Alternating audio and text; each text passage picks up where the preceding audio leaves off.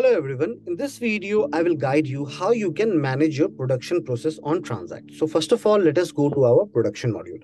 So on your left hand side, you will see production module option. Please click on this. Now, once you will come in production module, so this is our production dashboard where you will be able to get each and every detail. Like these are all the list of production processes which are created. You can see all the details like process number, stage, bomb number, FG item ID, FG name. So let me start from the very beginning. So before you go ahead and create any production process, you need to create bill of material.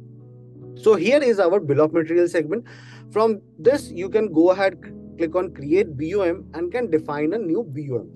So BOM is required as because the entire process will run on your bill of material and as per the consumption. So bill of material is just like a recipe of any production. Now, after creating the bill of material, so I will show you one of my bill of material which I have created. So this is one of our bill of material which have been created. Please check here. You need to define the finished good. Then after the raw materials which will be required, alternate item as well. You can add multi-level of bill of material also. You can go ahead and attach. You can define the routing. You can define the scrap and other charges are there. You can click on produce FG directly and can generate the finished good by consuming the raw material. Now, coming to the next phase, which is how you can go ahead and manage your production now. So suppose bill of material is created. After that, you need to create the production process. So on TranZact, there are two type of production processes which you can create. One is make to order, second is make to stock. So how make to order will work?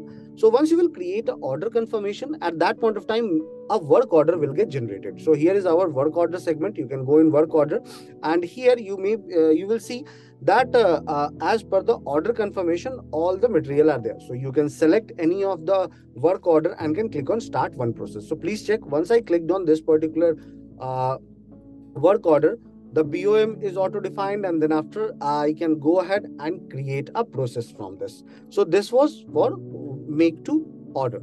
Now coming to the next phase, which is how you can go ahead and create a direct production process for make to stock.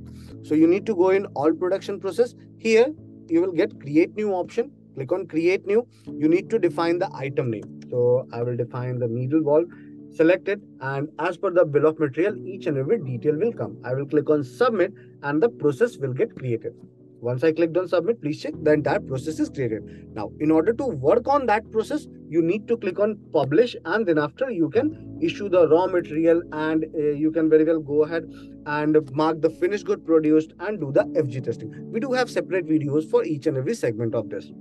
Now, coming back, here please check once the production process is created, then after you will be able to see each and every list from production process. Suppose this particular production process you want to send it for the job work, you can very well go ahead and just select this particular production process and can send it for click on outsource and send it for job work as well. So these are some of the features which will be very much helpful to you in order to manage your entire production process by showing consuming raw material and then after producing finished good, by handling your make to order, or by going ahead and just creating a direct production process.